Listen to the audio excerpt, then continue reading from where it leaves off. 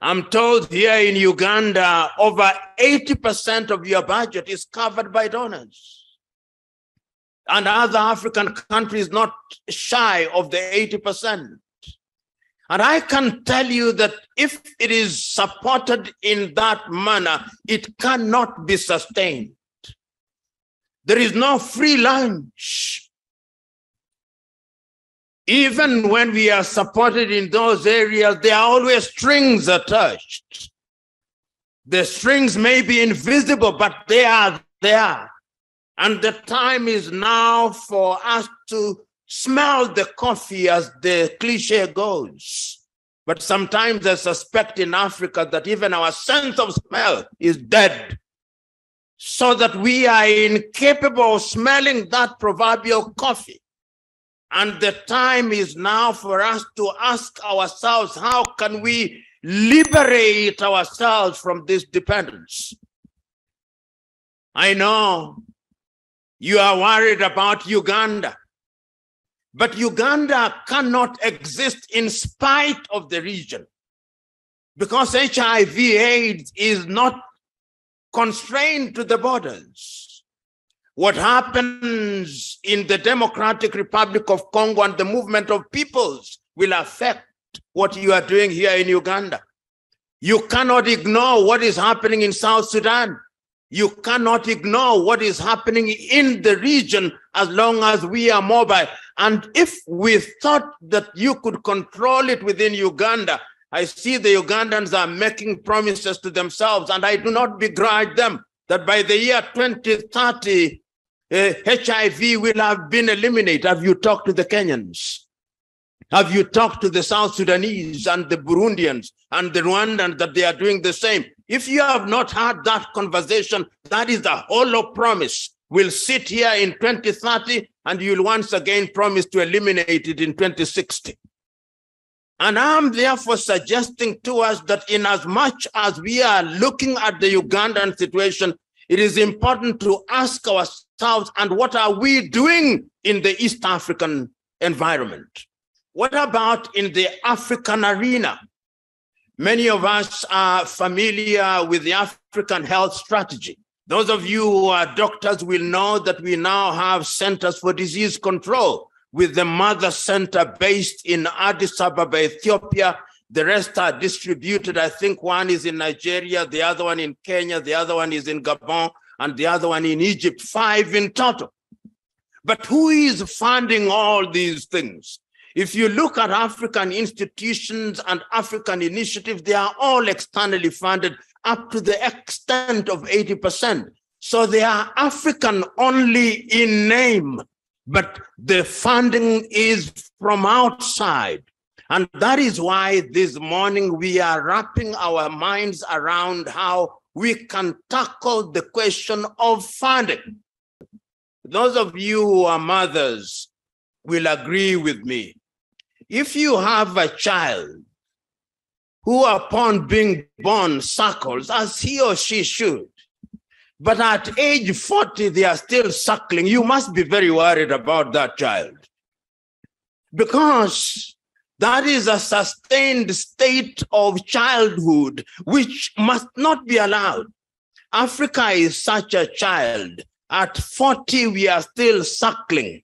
We must now be weaned off the breasts of our donors. And we are asking ourselves, how are we going to do it? What are the different methods?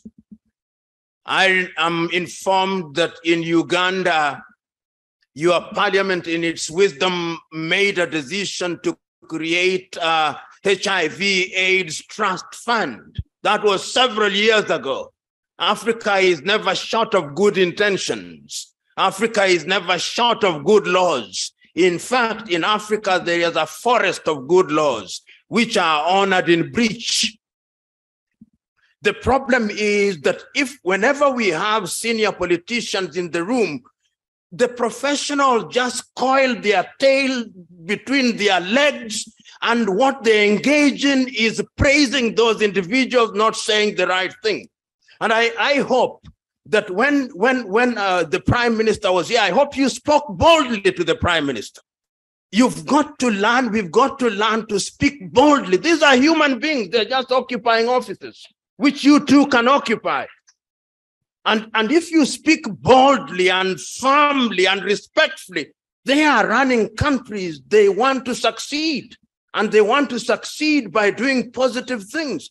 And I want to imagine that the proceedings of this conference will find its way on the desk of the president, not the executive summary, because the executive summary sanitizes things. Let the president read the full-blooded deliberations of this particular engagement so that he is capable of appreciating that these are the areas, because how can it be that the program on HIV/AIDS is run from the office of the president, and yet the HIV Trust Fund is not established?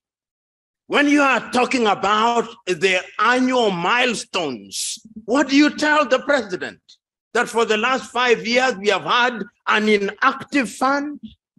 And how does he think about it?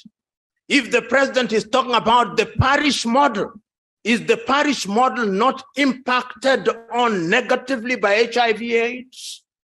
So that money that ought to go into actual development is then not taken into that arena? I believe that this can be done. The other area where I think is important is that even the research institutes in this country, because research is at the very heart of it. You know, I do not know whether sometimes you feel the pain I do when I think about our countries and about our continent. There was COVID here, and we were all wearing masks. Those masks, 90% of them are from China. You are going through tests. The test kits are all from China. And we did not stop there.